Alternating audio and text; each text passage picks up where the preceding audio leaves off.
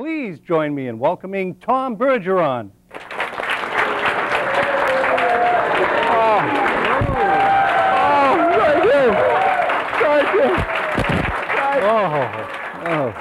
Larry. Thank you, Tom. Thank you. Tell me more about the other celebrities. How does it feel to work with these people? You know what it is? I'll tell you something. Over time, you realize that people are people, and that you're dealing with people who might be more recognizable, but the real day-to-day life, with certain differences in terms of just that recognition factor, et cetera, are really, not any different. I mean, we'll be backstage and you'll be talking to well-known actresses who worry about getting the right child care when they're on a movie set, or who worry about having enough time to do all the things in their lives, who worry about where the next job is coming from, quite frankly. It's even actors and actresses who have really good careers, there's still another crop coming up behind them, and limited roles, and so you realize you're just dealing with a lot of people that are just a bit more familiar, maybe. And one of the nicest lunch hours I ever had was talking to three people. It was the four of us, me and these three people, about their time working together, and it was Carol Burnett, Harvey Korman, and Tim Conway. And it was this, for me, I'm a student of TV more than a sports fan or anything else. I grew up loving television.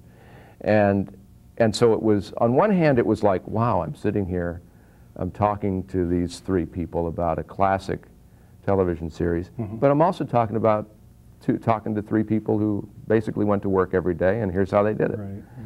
So it's more normal than you'd think, I guess. Well, how is the day-to-day living on the set while you're there? Well, is it hectic? Or is no. I like to pretend organized? It is, only to elicit more sympathy. But it's a pretty well-run ship. We get there on a given day. I'll get there about 9:30 or 10 in the morning, and the first about half hour before they slather the makeup on and all that stuff, which increasingly is more important. You're kibitzing with everybody and hanging out, and how was your week and all that stuff. Right. They introduce us to the studio audience at about 11:15, and we're on the same stage as Price is Right and Dennis Miller Live. So if you've ever seen that audience, you have a good sense of what the size of the audience is.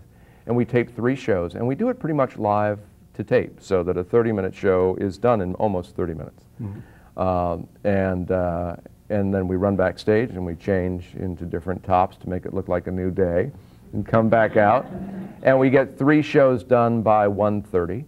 We break for lunch, and usually it's Spago catering lunch, so that's not tough to take. And then there's a new studio audience that comes in, and they see the last 2 shows, which we do starting at 3 o'clock.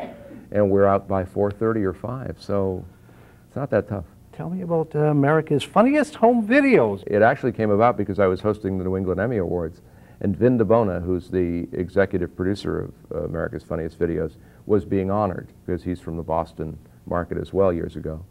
And we were sitting at the same table, and it was going pretty well that night, and he told me later his mother had leaned over to him at one point when I was up ad-libbing something and said, "Hire him." All right, so all right. Sometimes that's all it takes is, you get in good with mom. That's right, exactly. And then you're in. Do you pick the videos? Or oh, God, no, that's too much work. No, I basically stroll in.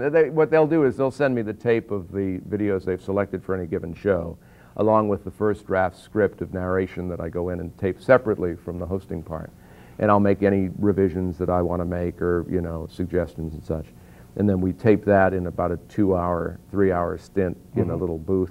Then we do the hosting part, which we do on a sound stage, and we shot them at the Raleigh studios across from Paramount, which is a real old studio, which was fun. Well, I was wondering if you ever had a time where, he went through a stage perhaps where you wondered if anything good was going to happen to him or about him or with him. Of course. Yes, there were. Well, tell us about it. Well, I don't remember any stages. Remember South Paris, Maine? Oh, I drove away, and I was good. Sitting on the step of that rooming house, like a rooming house. But I always knew you were going to be something, be somebody, Well, Maybe not a... He'll at least have an impressive arrest record. I know you were probably a little angry at him at some of the phone calls that he made, though.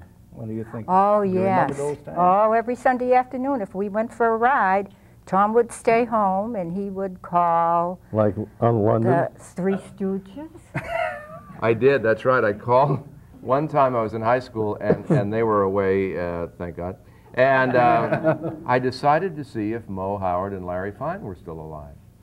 So I called Los Angeles Information and I asked for listings for Moe Howard and Larry Fine, and the operator says, well, we have a bunch of M. Howards, but we only have one Larry Fine. I'll take it, because it's their phone bill, what do I care? So I call Larry Fine's number, and his mother answered. And how old were you, by the way? It was sophomore. 7 Yeah. or 15, Probably maybe. sophomore, 15. 16. Yeah. Somewhere around there. And his mother answered. I'm thinking, geez, Larry's got to be in his 70s. This can't be right.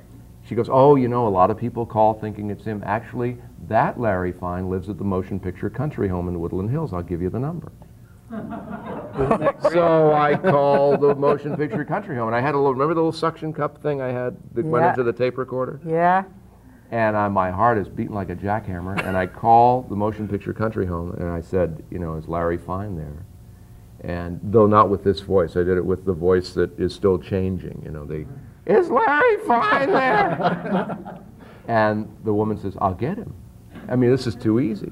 And she says, well, actually, he's playing poker right now. Can you call back in about a half hour? And I did. Luckily, they were taking a long ride. And I'm talking to Larry. And there was he had suffered a stroke. There was a little bit of that affecting his speech, but not a lot. Still recognizable as, you know, the Larry of the Three Stooges. And one of the most magical questions ever asked to me in years and years in broadcasting. At one point, because the conversation was going well, he said, you want Moe's number? Oh, isn't that great? It was like, I'm the Holy Grail! He gave me Moe's number. I called Moe's house and talked. It was incredible. We So went for a did you- long ride that day. Did you figure how much that cost you, folks? Well, that was You didn't very... begrudge me that No. one. You were No. real Not at cool all. about that But one. then he called Charlie Chaplin or something. London, Oh, yeah. London. Actually, I said Chaplin London. was in Switzerland. Switzerland. Well, Wow, Larry, look at the time! Yeah, Chaplin lived in Vevey, Switzerland. is that what you And, called? yeah, I thought it'd be neat to talk to Chaplin because the Stooges were a cakewalk. We So went for another ride. yeah, that's right. Why don't you two lovebirds go for a ride? I got stuff to do on your phone. Yeah. You guys had loads of money then. Oh, yeah. I had to take up a second job. Yeah, pay the phone bill. I know. I'll see you all around town. All right, thanks, Thank Larry. you. Thank you very much.